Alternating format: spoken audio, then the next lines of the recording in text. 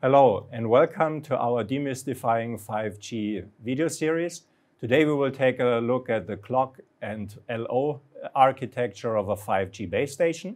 Let's take a look at this chart. We see here digital analog and the analog digital converters need to be supplied via corresponding sampling clocks. And I would like to introduce Steve Gutierrez from IDT.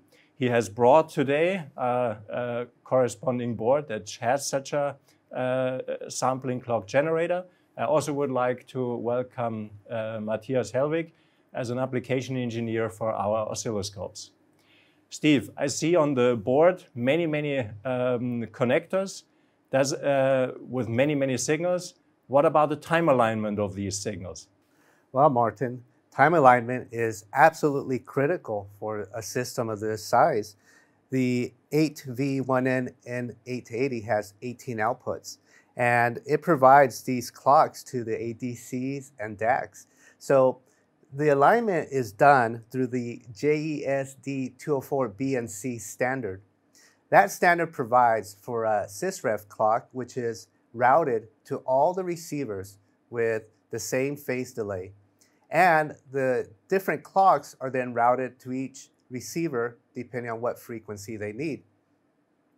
The SYSREF clock is sampled on the incident rising edge of the clock that the receiver is using.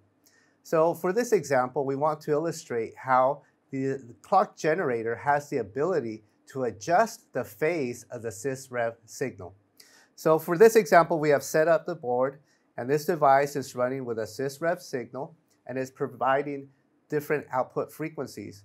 In this example, we will be looking at one of the output frequencies, which is 491.52 megahertz and 983.04 megahertz. So we have set up this board with different outputs and a SYSREF clock. So we want to take a look at it in the equipment. Matthias, can you show us how this is set up? Sure. We see a stack of two instruments at the bottom. There's a SMA 100B. The SMA 100B has a clock differential output running up to 6 gigahertz. It has a very fast rise time to provide a good clock source for the board. On top of that, we have the RTP, which is the RNS performance oscilloscope. We connect on channel 1 the SYSREF, on channel 2 one of the sampling clocks, and on channel 4 another of the sampling clocks. On the display at the top you see the acquired waveform.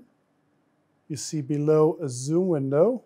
In the zoom window a little bit better you see the SYSREF and the two sampling clocks. You already notice that the sampling clock is of different frequency. If you compare channel 2 and 4, here it's color-coded in blue and green.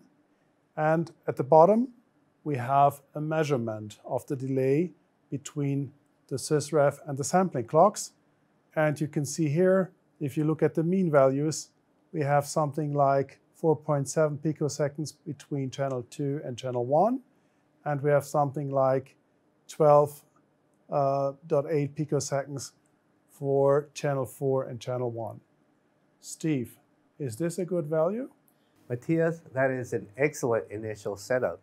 Now, per JESD 204B and C, we need to provide a setup time, so the SYSREF must lead the clocks. So I am going to adjust the analog setting on the SYSREF. Matthias, what's the new phase offset now? First, let me reset the values, statistic values, and then we can read out the data. The mean value for the delay channel 1 to channel 2 is now 43 picoseconds, and the delay for channel 1 and channel 4 is now 51 picoseconds. That means it's increased by 39 picoseconds. Excellent. So that means that the clocks are now set up for the receivers. So Steve, we have seen a 36 picosecond step on the SYSREF. Do you also have other delay stages on your device? As a matter of fact, we do, Martin. The delay that we looked at was the analog delay on the SYSREF output. In addition to that delay, there's also a fine delay for the SYSREF. And for the clocks, there are 2 clocks per channel. And for that channel, we have a precise digital delay. So that gives us a range from 36 picoseconds all the way up to 8 nanoseconds. So I want to show the change in the fine delay. So it's currently set to 254 picoseconds. And if I set it to 0, then we can observe a phase change in the SYSREF clock. Matthias, can you please show us the results? Sure. I changed the setup slightly now. We captured the results. So you see here in the RTP that we're using the channel 1, the SYSREF, for the TIE measurement. And as a reference to that, we use the input clock on channel 3. We essentially now used the chip select as an external trigger. And we triggered already, and we can see here a jump in the TIE track function. The jump has a size of 246 nanoseconds, and it appears roughly 12 milliseconds after the change of the chip select. Steve, does this meet your expectation? Just as we expected. This is excellent. Steve, thank you very much for doing this video with us. Thank you very much for bringing the board. Also, big thanks to Matthias for doing the measurements with us. Thank you for watching this video, and see you next time soon. Bye-bye.